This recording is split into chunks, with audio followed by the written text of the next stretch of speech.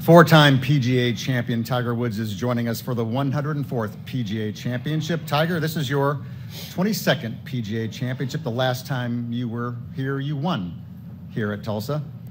Can you take us back to 2007 and just maybe share some of the memories you had that week?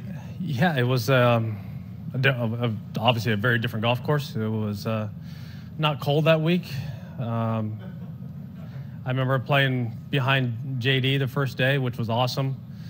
It was, 109, I think, that first day, and I asked JD how many waters he drank out there. He says, no, I had 13 Diet Cokes.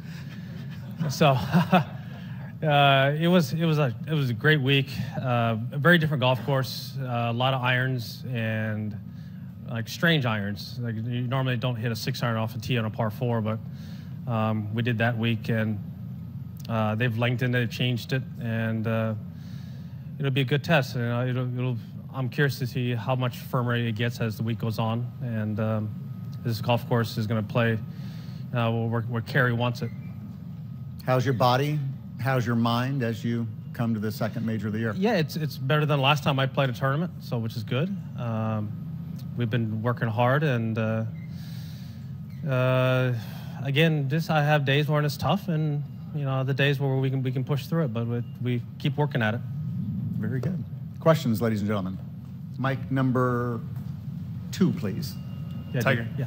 In the time between the PGA Championship and the Masters, were you able to sort of keep ramping up the training, or was there a post-Masters lull? Yeah, there was a huge lull Monday. That was it. Monday, it was not fun. It hurt.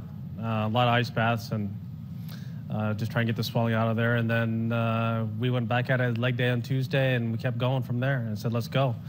We figured the first mountain you climbed was Everest. I mean, this is the steepest golf course you're going to play, and that was the first one you climbed, and so it's going to get flatter and better. But still, I still have tough days, and things aren't going to be as easy as people might think, but I feel like I'm doing better. I'm having more days in which are better and more positive. Able to practice a little bit longer, so I'm able to do activities and things that I was hoping to do, and I'm finally able to do them. What did you learn about your new body and maybe its limitations during that week at Augusta?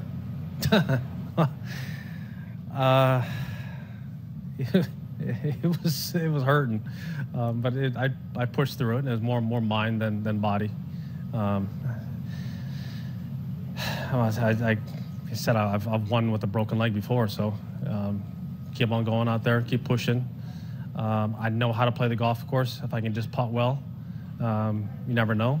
Unfortunately, Saturday I think I had like 15 3-putts, but it was one of those things that the thing that I was frustrated with is that it deteriorated as the week went on. I got more and more tired and more fatigued. I didn't have the endurance that I wanted, and now, I mean, I shouldn't expect it because I didn't earn it. I didn't go out there and I haven't done the work, but we're able to put in a little bit more work, and it's only going to get better as time goes on. So as the months pass, and it's going to get better. Mike 1. Tiger, what do you make of Phil not being here? Defending champion, great win last year that he had, and here we all know what's gone on. He's not here. What are your thoughts? Well, Bob, I mean, it's always disappointing when the defending champion's not here. Phil has said some things that I think a lot of us who are committed to the tour and committed to the legacy of the tour have pushed back against, and he's taken some personal time, and we all understand that, but I think that some of his views and how the tour could be run and should be run, been a lot of disagreement there, but as we all know, as a professional, we miss him being out here. I mean, he's a big draw for the game of golf. He's just taking his time, and we all wish him the best when he comes back. obviously we're going to have difference of opinions that how he sees the tour, and we'll go from there. You surprised at all it has escalated to the point that it has, where, you know, he also missed the Masters, obviously, and we really don't know what's next. Yeah, it has ramped up very quickly, and I think we were talking about this, if this would have happened 30 years ago, 20 years ago, it wouldn't have happened as fast, but social media has changed the landscape and how fast things can ramp up. Whether it's real news or fake news or whatever it is, opinions get out there instantly, and it can sway very quickly one way or the other. And what we're seeing right now in a society, it's very bipolar. There's really no middle ground. You stand one way or the other, and it's very polarizing. And the viewpoints that Phil has made, with the tour and what the tour has meant to all of us, has been polarizing as well. Thank you. Mike 4, please. Tiger, you told me a long time ago that you didn't think golf defined who you are as a person, but I think the resilience you've shown in the last year does say a lot about you. How do you think what you've accomplished over the last year since the accident might inspire others? Well, every day's a challenge for all of us. We all have our own challenges in our own different way, right? And you wake up to the new challenge, the new day, and you got to fight through it. And some challenges are more difficult than others. It doesn't mean that they're harder or easier than others. They're just different. Mine were different than some others. Some other people have been through much worse than I have. We have seen some pretty amazing, I have seen some pretty amazing things working with the military and what they've done and what they come back from. Guys have lost limbs and have come back and requalified for special forces, and things like that are inspiring, and yeah, I'm going to be sore. That's okay, but I can still get better. Question on Mike 6, please. Tiger, you're going to hit more driver here than more often than you did in 2007. There's more short grass around the greens. Do you think this is a better test than the one in 2007? Which would you prefer to play? Now, given my body, anything like around 6,200 is great. It's just different. It's faster, it's more wide open. We saw how the seniors played it. A lot of balls were hitting and running off to the sides. That wasn't the case when we played in 07. It was catching in the rough. But I think that there's more, for me, I think there's more slope in some of these greens. Obviously, there's more waves in the fairways, and hitting very different clubs off of tees. But still, it's a challenge. And I've said earlier, I think Kerry's going to set it up. I think he's going to do a wonderful job setting it up. It's going to be fair. It's going to be hard. The rough is at a great length. It's interesting because you can get a ball that comes out hot, or you didn't get a ball that comes out at all. And that's the great guessing game of playing Bermuda. And then with the surrounds being cut down how they are, there's a lot more grain than we ever had to deal with. So, there are going to be different shots. I've seen guys use hybrids, I've seen guys use 3-woods, putts, wedges, 4-irons. I mean, you'll see a variety of different things. And then the forecast is going to be different every day, and there's wind supposed to be all different directions. So we're going to see different golf courses almost every day. Mike number 5.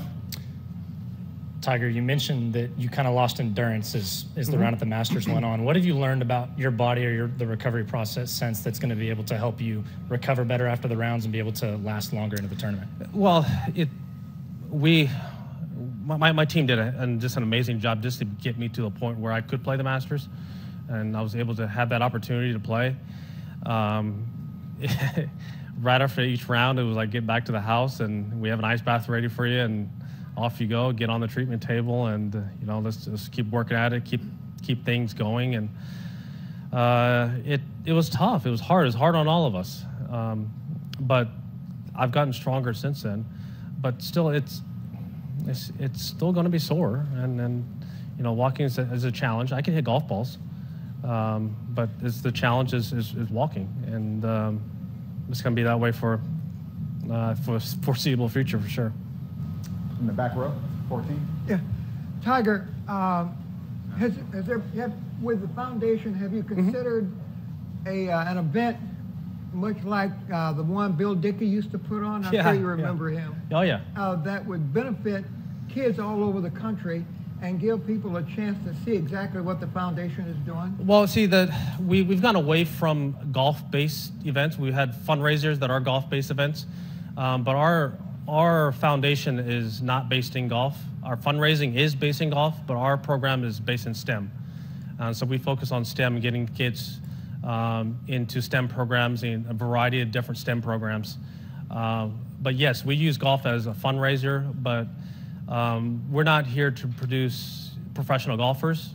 We're here to give underserved kids better chances in life, and I think that's more important. Thank you. Mike 9, please. Yeah. Tiger, how close are you physically now to being as good as it's going to get based on your injuries? I don't know. That's a great question. I don't know. There's going to be limitations. I mean, there's a lot of hardware in there, and there's going to be limitations to what I'm going to be able to do. And but I'm going to get stronger. I don't know how much that is or how much range of motion I'll ever get back. But sure as a hell of a lot better than it was, 12 months ago. Mike 9 now, please. Yeah, Tiger, you mentioned all the changes to the golf course.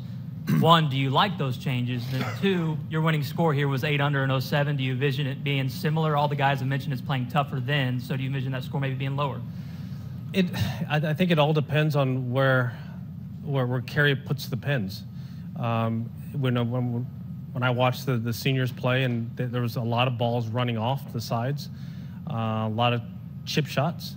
But we're getting these young kids hitting the ball high and far, and a couple of par fives are 630, and guys are knocking on there in 2. Some of the guys. Depends on the wind, obviously, but guys have a lot more power than what we did in 07. I mean, look at what we did on the range. We can't use the top end of the range anymore because guys are hitting it down on the bottom. So the game has changed a lot, and because the game has changed a lot, Gil's done a fantastic job of altering the golf course, and it has a lot more shot options. That's for sure. And we're going to be tested around the greens a lot. A lot of grain, a lot of creativity, but it still puts a premium on putting the ball in play and on the fairway and keeping the ball somehow below the holes in the right spots. As I said, there's still a lot of slope in some of these greens, a lot of pitch. But it is kind of nice to see 9 and 18 not cut at a different speed. Question on 3. Tiger, how confident are you that you can contend this week, and just basically, can you win this week? I feel like I can, yeah, definitely. I just got to go out there and do it. I got to do my work, and starts on Thursday, and I'll be ready. Question on 12. Yeah, Tiger, you mentioned your putting at Augusta, particularly that Saturday, didn't go the way you wanted it to. Do you feel like with your physical limitations, you're able to practice enough with the putter to get that club back to a championship level? What? No. As far as practicing a lot, no, I don't do that anymore. Bending over and hitting a bunch of putts like I used to, that doesn't happen. Not with my back the way it is, and I got to pick my spots, do my work, and get in and then get out. I can do different sessions. I have a great complex in the backyard, but I can do like different times throughout the day and do like a 20-minute segment here, a 20-minute segment there, another 20 segment later on in the evening. I can break it up and do it that way instead of putting for 2-3 hours in a row like I used to. I just have to do it differently. 8. Tiger, you said to Bob about the disagreement with a lot of what Phil had said. From your point of view, how does he resolve that disagreement, or does he have to resolve that disagreement? What do you think? I don't know if he has to resolve it or not. He has his opinion on where he sees the game of golf going. I have my viewpoint of how I see the game of golf, and I've supported the tour, and I've my foundation has run events on the tour for a number of years, and I just think that what Jack and Arnold have done and starting the tour and breaking away from the PGA of America and creating our tour,